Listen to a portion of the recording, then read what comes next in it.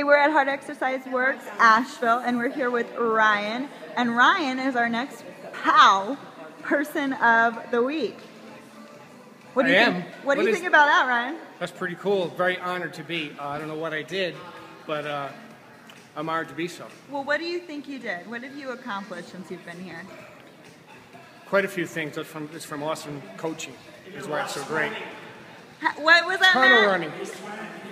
A lot of sweat. A lot of sweating. And that's how we chose you, the quantity of sweat outputs today.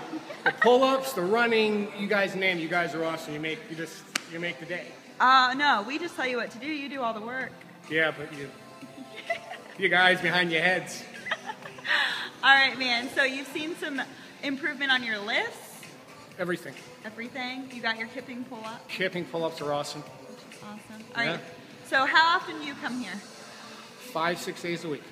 All right. So what is your secret to consistency? How do you accomplish that?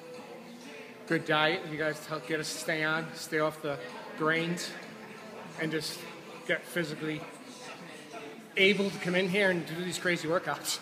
All right. And next, you're next. Don't worry, man. All right. So one last thing. We also notice your hat. You wear that hat every day. If you can't tell by Ryan's accent, true Bostonian, right? Uh-huh. Right? Right. So we wanted to highlight you too.